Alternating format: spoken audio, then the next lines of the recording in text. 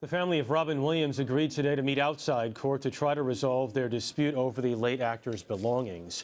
A San Francisco judge told lawyers to meet before April 10th and get the help of a mediator if necessary before returning to court.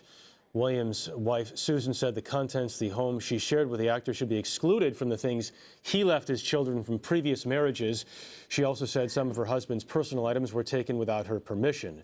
Williams' children argue his wife was, quote, adding insult to a terrible injury by trying to change the trust agreement and rob them of items their father intended for them to have. Robin Williams died in August.